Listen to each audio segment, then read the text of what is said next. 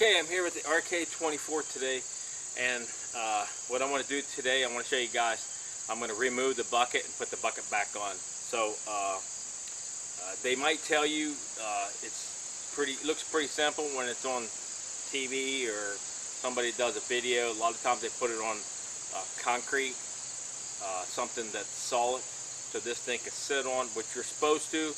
That's what you're supposed to do because you know, the manufacturer tells you, you know, you should be sturdy because it could sink into the ground or it can twist or maybe do damage to your tractor. I'm not for sure, but you know, it's not always that case that we have some place that's flat, some place that's you know, maybe a hard surface like concrete. We don't always have that. I mean, you might be out in the field someplace and you're stuck or something like that. You need to remove it. So what I'm going to show you today is I'm going to take it off here in the grass. I know the main thing when you do remove these things, your tractor should be completely level, and you know, also plenty of support around it. So we're going to go ahead, I'm going to take it off and I'm going to show you guys. I'm going to do the best I can. It might take me a few times to do it, but once I get it off, I can put it back up on there. I shouldn't have too much trouble. So okay, let me go ahead and get started, and we'll go ahead and remove this bucket.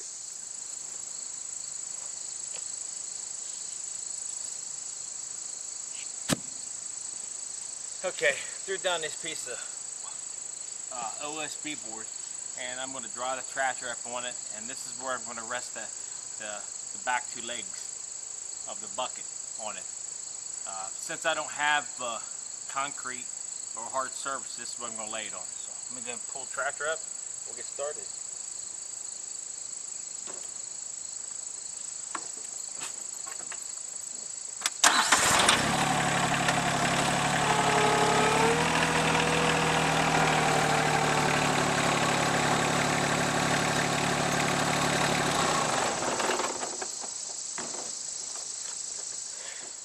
Okay, I'm going to definitely need to put these legs down.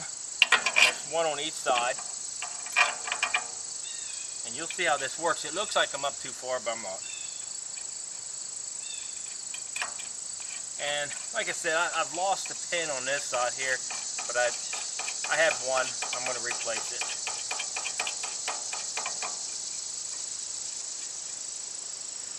Okay. I got one more on this side.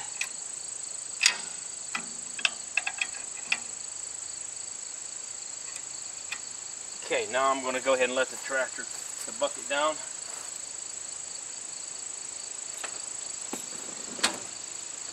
Okay, now while we get the bucket down, we want to make sure it's going to sit right, so when I get ready to move this backwards. These all seem pretty sturdy, so. Okay, the next thing I want to make sure is if these are loose. Okay, so I mean, you can kind of twist it, and then I'll check the other side.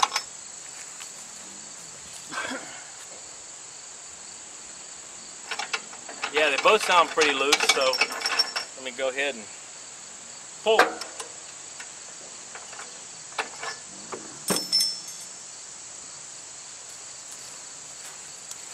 Okay, on the back side of this, there's a pin right here. Just pull it out. Of course, you definitely want to make sure you're not going to lose it. And I want to pull this back a little bit. Okay, since I have the pins out of it, I took both pins on both sides out. So what I have to do is bring the tractor back, and then we're going to unhook the hydraulic hoses.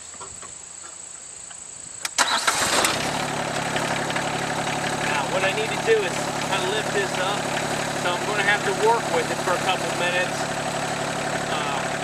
to get it to come off.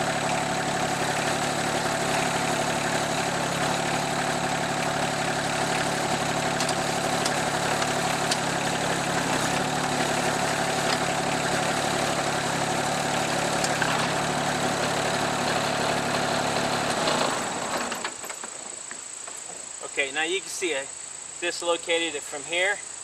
It just popped up, so that was really good. The bucket seems to be sitting there pretty straight, pretty sturdy, and I'll go ahead and remove these hydraulic hoses.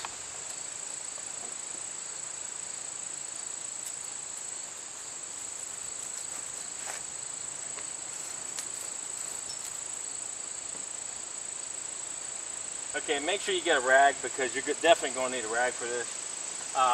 And loosen up the hydraulic. Once you turn the engine off, just take your controller here and just kind of move back a little bit and release a little bit of that pressure. Okay, now these all quick connects here, and like I said, you're going to have a little bit of leakage. You probably need a rag for it. Another one.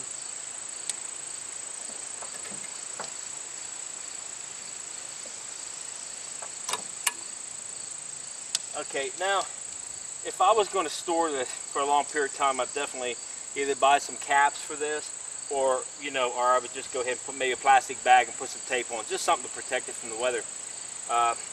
What's really nice about this one here is they have their color code, so they put these tape on here, and when you put it back on, it's color code on the unit itself, so you're not going to get it mixed up, so the hydraulic hoses go back where they belong. And like I said, you're always going to have some hydraulic fluid.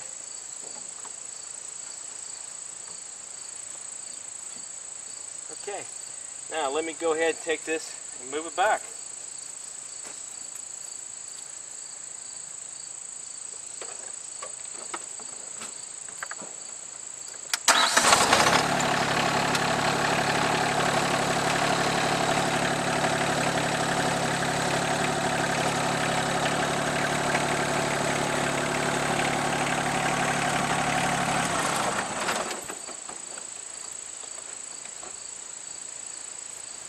Okay, there you go.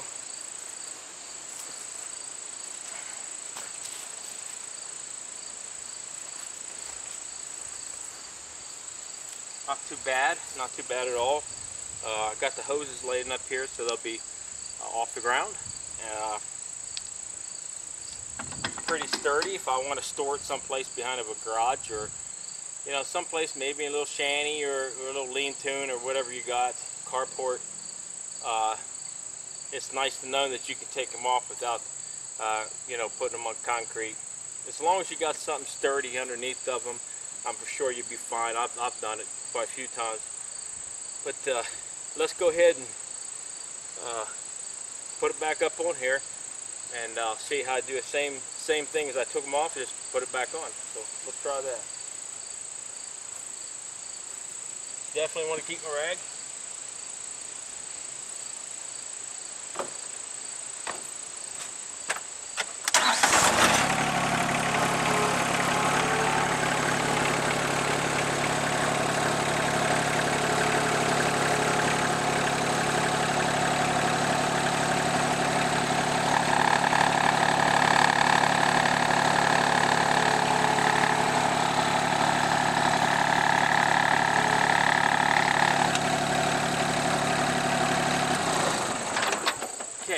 Gotta pull up there so far because I gotta hook those hydraulic hoses back up.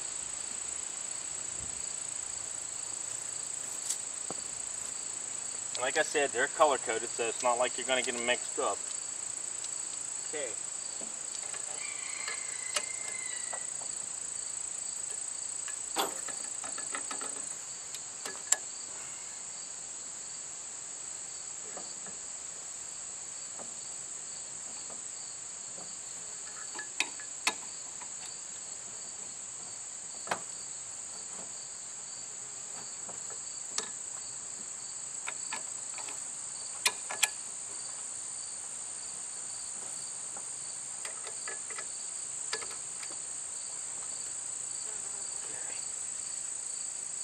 Wipe a little bit off here.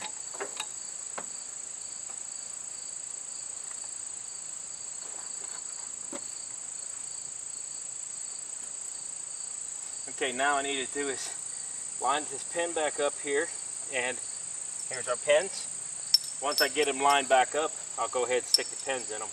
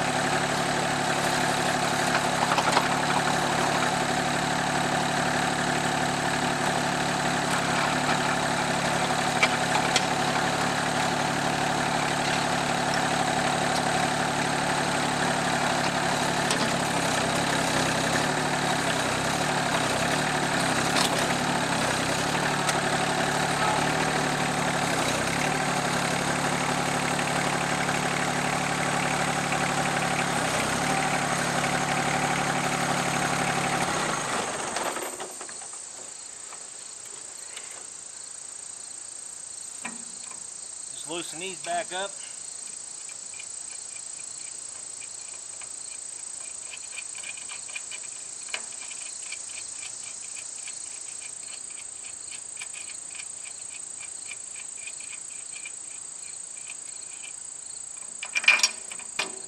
This is just my bolt, because I didn't have I lost my pen on this side, but I'll get one replaced.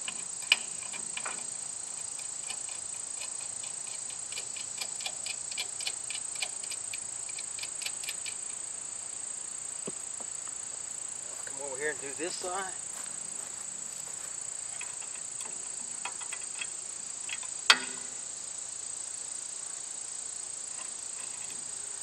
Okay, there you go. There's how to remove the bucket. Take it off, put it back on, and you don't have to have a hard surface. Just something can make it sturdy in the back. I use 7/16 OSB, just an old scrap piece I had laying around. Come in handy, you know. So, okay, there you go. It's on the RK24, removing a bucket. Just about anywhere you want to move it, as long as it's pretty level and it's not on a bind. Okay, thanks for watching.